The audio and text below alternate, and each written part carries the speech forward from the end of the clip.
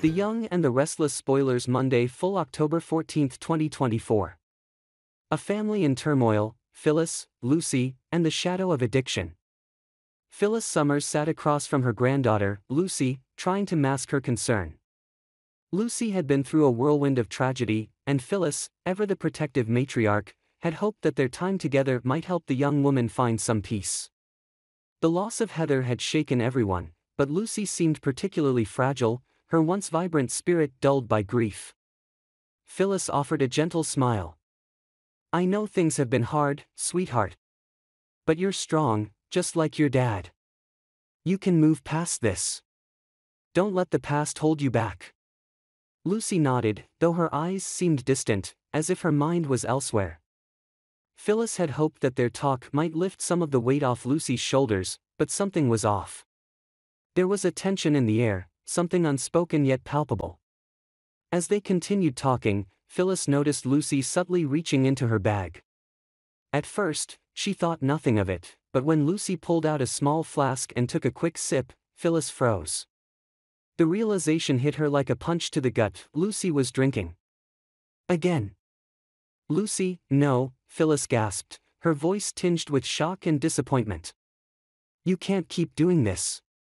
Lucy glanced at her grandmother, her expression defiant. "It's fine, Grandma. Just a drink. It helps me calm down." Phyllis shook her head, her heart sinking. "This isn't the way to cope, Lucy. Drinking isn't going to take the pain away. It's only going to hurt you more." Lucy's face hardened, and she pulled the flask closer. "I'm fine. You don't need to worry about me." But Phyllis wasn't about to let this slide. She knew all too well the dangers of addiction, having seen how it could destroy lives. "I do need to worry.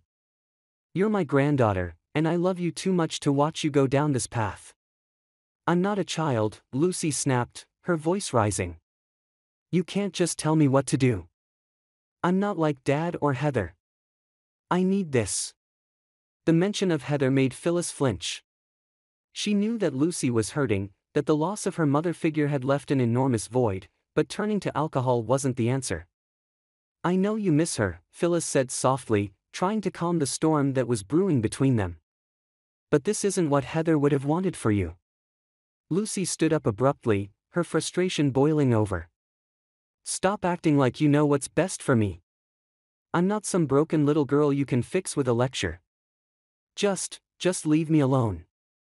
Phyllis watched as Lucy stormed out, her heart breaking.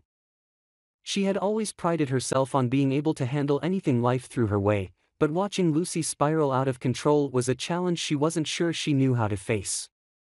As much as she wanted to save her granddaughter, Lucy was slipping further away, and Phyllis feared there was nothing she could do to stop it. The increasing tension around Daniel. While Phyllis worried about Lucy, the storm surrounding Daniel's supposed involvement in Heather's death was growing more intense.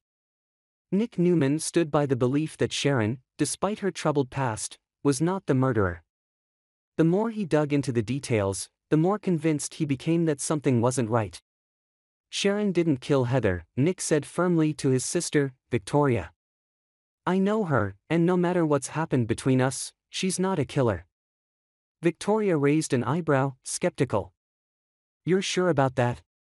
"The evidence is pointing pretty clearly toward her, Nick. And now Daniel is being dragged into it." "That's exactly my point," Nick countered. "Daniel is a good man. He's never been violent, and his marriage to Heather wasn't falling apart. Why would he suddenly snap and kill her? It doesn't make sense."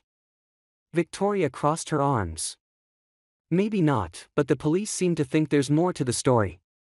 Chance is convinced Daniel's hiding something." Nick shook his head, frustrated. "Daniel is being framed. I can feel it. Sharon's being manipulated, and now Daniel is in the crossfire. I need to find out who's pulling the strings before it's too late." Diane's heartbreak, the rift between Jack and Kyle. At the Abbott mansion, Diane Jenkins sat in silence, tears slipping down her cheeks.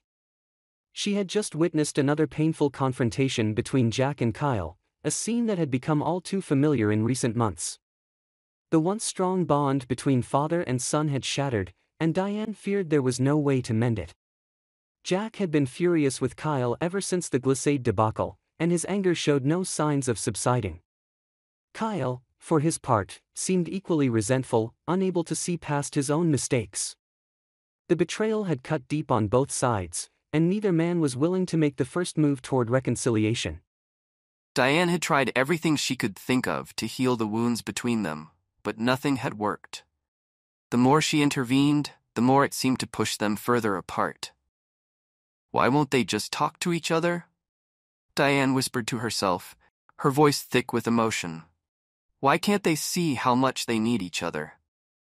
She had always dreamed of a future where the Abbott family could be whole again, where Jack and Kyle could stand side by side, running Jabot with the same unity and pride that had defined their family for generations. But now, that dream felt more distant than ever. The bitterness between them seemed irreparable, and it broke Diane's heart to watch it unfold. Kyle had aligned himself with Victor, a decision that Jack could never forgive, and Jack's refusal to see past Kyle's mistakes only deepened the divide. Diane wiped her tears, her mind racing. She couldn't give up, not yet. There had to be a way to bring them back together, to bridge the gap before it was too late. But with each passing day, the chances of that reconciliation seemed to slip further away. The weight of the Abbott family's fractured relationships hung heavy over Diane, and for the first time, she wondered if their family was beyond saving.